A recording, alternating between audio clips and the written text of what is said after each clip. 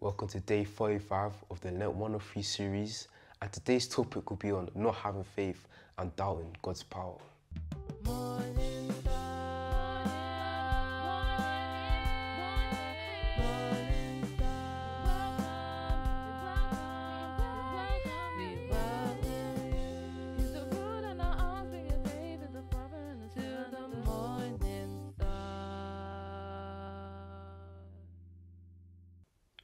What is doubt? When it comes to doubt in terms of Christianity, doubt is seen as a natural current feeling that goes on in the human mind, especially when it comes to topics about faith. Now, if you take a look in the Bible, in the book of Proverbs, chapter 3, verses 5 to 8, it says, "Trust in the Lord with all thine heart, and lean not on thine own understanding. In all thy ways acknowledge him, and he shall direct thy paths. Be not wise in thine own eyes. Fear the Lord and depart from evil. It shall be health to thy navel and marrow to thy bones." So, when it comes to Christianity, we usually ask this question in terms of faith: who do we rely on? Who do we go to when we're not really familiar with things? And that one person is God, Jesus Christ. It said in this Bible, lean on our own understanding, but trust in the Lord with all thine heart. You should trust in the Lord. Do not lean on your own understanding, because what you may want for a life may not be what's best for your life. What you may want may not be where God has destined you to be. So that's why you should acknowledge God, trust in the Lord with all your heart. Because what he wants for your life is what's best for you. He said in the Bible, he knew you before you were formed in your mother's womb. God knows what's best for you. That's why you have to trust in him and believe in him. But you need to communicate with him.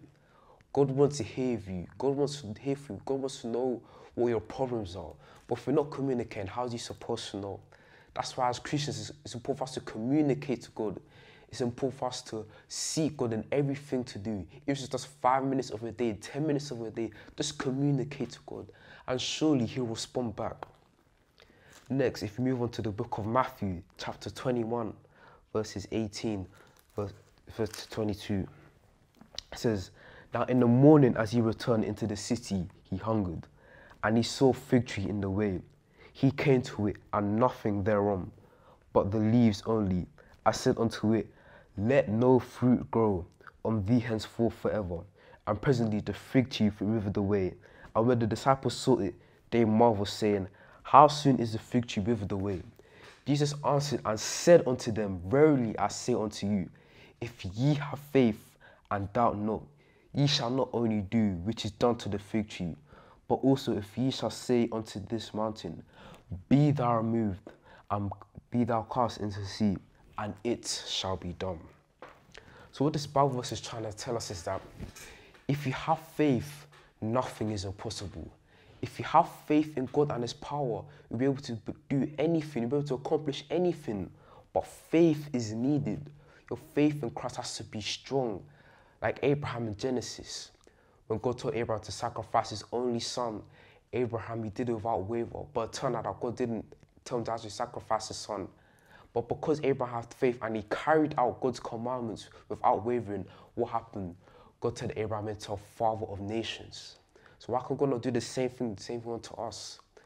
You can do the same thing, but you just need to have that faith. As you have that faith in God, that key faith and that belief in his power that can do anything, why won't God do the same thing to us? So I pray as we listen to this sermon today, we just ask ourselves, do we have that faith in God? Do you really have that faith in God that when people see us, to see that, yes, this person is a child of God? We need to answer that question. But I pray that as you listen to this sermon today, I pray that you listen to this and meditate on the words I've said in this sermon. Thank you and God bless. Thank you for tuning in into day 35 of the Lent 103 series.